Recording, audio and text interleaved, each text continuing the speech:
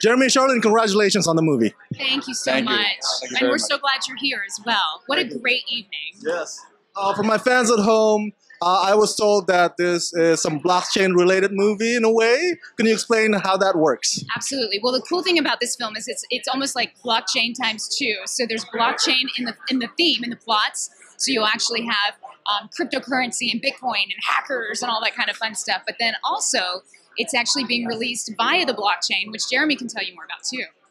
It's the first film in history actually using blockchain technology as part of its distribution.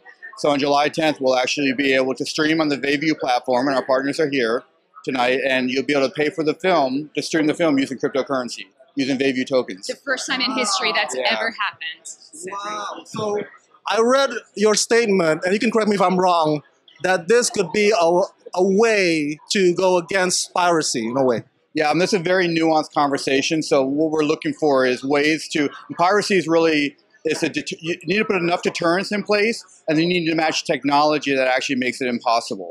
The technology to make it impossible is something we're working on through some things that we'll be releasing soon. But a lot of it is they're super cool, but super secret. But a lot of it is creating enough deterrence. So like we're logging a copyright to and a digital signature for every stream. So we identify who's actually watched it. And so we're tracking the life cycle of the actual stream itself. So that's a deterrent that currently doesn't exist. And so with blockchain, we can do that. And then tying into some other, and the other thing too about ending piracy is accessibility.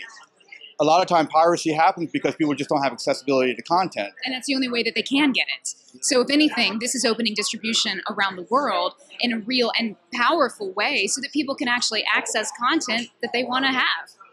If you look at, there's a billion with a B unbanked people in the world, but a large proportion of them actually have cell phones.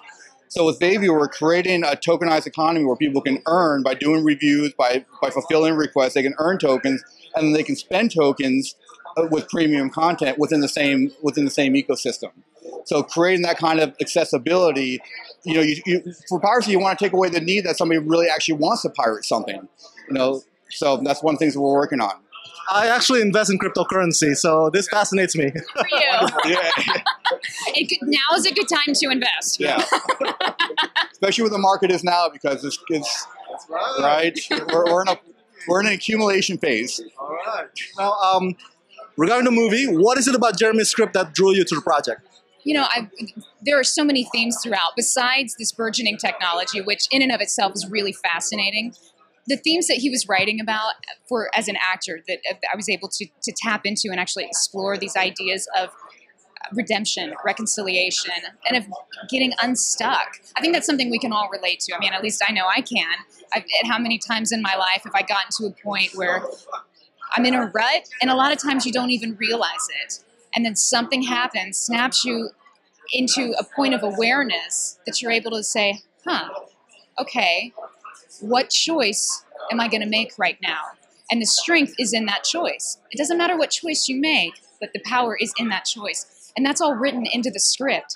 It's very subtle, but to me as an actor, it spoke volumes.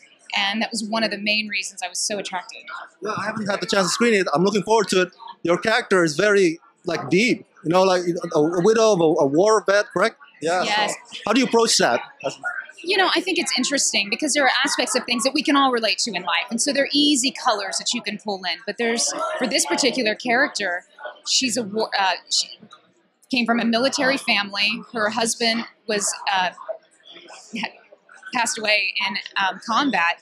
And how do you deal with that as a widow? I don't have an experience with that, let alone she had a daughter, now 6-year-old, who has never met her father.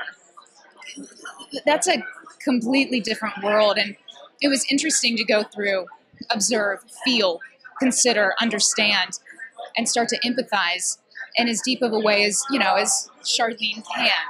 And it was quite an honor to help bring Josie to life. She's a really interesting character.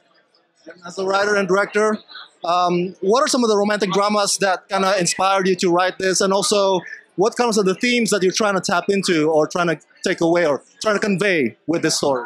Well, for me, I'm really drawn to stories of redemption and reconciliation. So I like to put characters out there who Other people might think they can't be redeemed, but I think nobody's beyond redemption. And I think everybody deep down inside, if they really want to become better, that there's hope for them. So I don't think anybody's beyond attaining those things. So I always love films that have always done that. And so, like, from a romantic comedy standpoint, you know, I grew up watching these great films like Sleepless in Seattle and Pretty Women, you know, like these great, you know, yeah, you know, where people, like, there's hope and there's, you know, there's a struggle, but there's hope. And, you know, they're not saving the world, but they're saving each other, which I like. And then on the more esoteric level, I'm a huge Terrence Malick fan. And so, like, you know, he's kind of putting characters out there that are complicated and that don't just kind of fit into a box. And I always love films like that because I want to think, and I want characters to make me reimagine my own relationships and reimagine when I walk by somebody and my first reaction might be, you know what, that person's, you know, not very nice, or that person's this or that. To think that, you know what, but what pain do they have in their life, and what's their story, and why am I being so judgmental about them? So I'm drawn to stories that do that, and I'm drawn to writing characters that do that. Last question for you, Charleene. Having gone through this process, what did you learn as an independent actress? You know, I think every role that you take on, you learn more about yourself. And I think that's why many actors act, among other reasons too. But one of the all-pervasive themes of acting is self-exploration and understanding. Because as you consider life from the perspective of someone else, you consider life more deeply from your own perspective as well. You're able to see things that in a more clear light, I believe, of things that are important to you, of what you love, of things that maybe places where you don't resonate, and maybe why, or opportunities that you have to shift or change or grow. And for me, that's part of one of the reasons why I act, is to hopefully tap into a deeper part of myself and have a better understanding of what it is that I'm actually doing here and why, and how I can hopefully in some way contribute to something much greater than I. Last question for you, Jeremy.